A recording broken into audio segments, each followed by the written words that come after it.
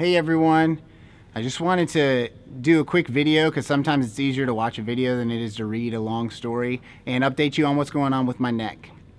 Basically, about a month ago now, I was in a water skiing accident and I just fell wrong and my neck snapped back in the water.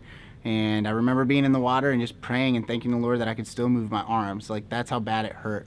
But anyway, in the emergency room, we found out that I have a fractured neck, I have a sprained neck, and I have a hematoma back here behind my left ear, which is just a big bruise, kind of creates swelling in the head.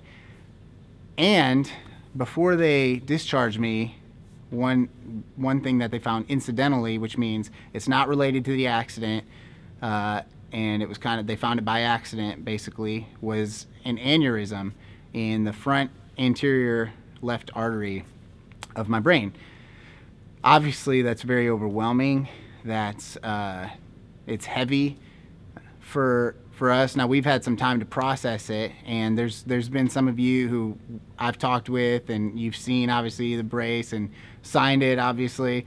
I figured it looks so ridiculous, we might as well just go ahead and go full out middle school and sign this thing. But anyways, what this has done is it has brought up a lot of questions, you know, like you have questions like, man, what's my life insurance like, and those kind of things. But then also the deep questions like, God, why are you allowing this? Or what's your purpose in this? Like, where do you want me to be in this? And so I just wanted to challenge everyone and just kind of share what God's been teaching me through this. See, I know that I can trust God. I'm just going to give you a few snippets of what God's been teaching me. I know that I can trust God. I know that He's sovereign. I know this in my head. But is it something that has transferred from head knowledge to heart knowledge? Is it something that I actually live out every day? It's timely that a friend of mine and I have started going through this book, Trusting God, together by Jerry Bridges. I can't recommend it enough. It's such a good book.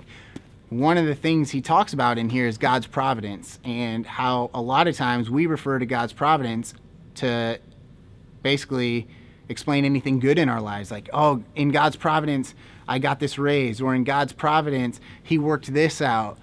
But when we don't really use God's providence in orchestrating even the negative events in our lives, right? So for me, obviously in God's providence, He orchestrated this nasty accident and it hurt. And even now, like the discomfort when I sleep and the lack of sleep and the crankiness, my poor family, but God's orchestrated all that to find something very serious that, you know, people who die from aneurysms are people who don't know they have them. And now I know I have one. So now we can kind of put together a game plan. And so clearly in God's grace and His goodness, He allowed this to happen so that we could find something more serious. And so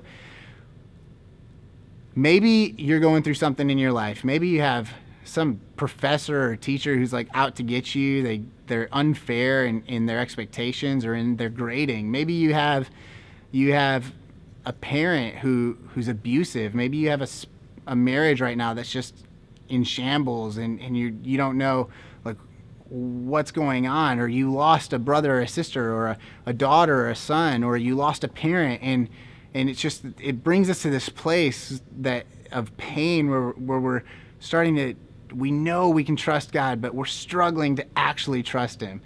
And so I don't think there's anything wrong with that honest prayer of that father who came to Jesus and said his child needed healing. And Jesus said, well, if you believe, and he said, Lord, I believe, would you help my unbelief? And that's so real. That's so beautiful. Like, I've even prayed that concerning this, like, Lord, I believe you can heal me. Would you help my unbelief in this area where it's hard to trust. It's hard to trust. And I think that's okay. But here's what Scripture says about God's providence. Two things we know for sure. Isaiah 42:8, God uses His personal name and He says, I am Yahweh, that is my name, and I will not give my glory to another. So God is interested in His glory. He's not going to give that away. So in God's providence, one thing He's always doing is working things out for His glory. The other, because He loves us so much, is that all things work together for the good of those who love him. We read that in Romans 8. So we know that everything that God carries out, according to Isaiah 42, are for his glory, and Romans 8 are for our good. And so if we are believers who believe that the Bible is inerrant, that it's authoritative, that we can trust what it says, it's God's word, then we know that no matter what the circumstances, regardless of whether or not we can understand them, and even though it hurts, that God is in control and that he is going to use this for our good and for his glory. And so I think that's the best answer I can give as far as where I'm at with this whole deal right now is I'm at peace. I'm sure on next Friday, here's a prayer piece for you, October 6th. I go in for an angiogram where they go through an artery in my leg area up into my brain and take pictures and videos to get a better idea of how to tackle this thing. And that's going to be nerve-wracking. That's going to be an all-day thing. Brandy, of course, will be nervous wreck. And so that's an area where you guys can be praying for us. But I know I really do have a peace. And I believe that only comes from the Lord, and how I can trust that he's going to work this out for his glory and for my good.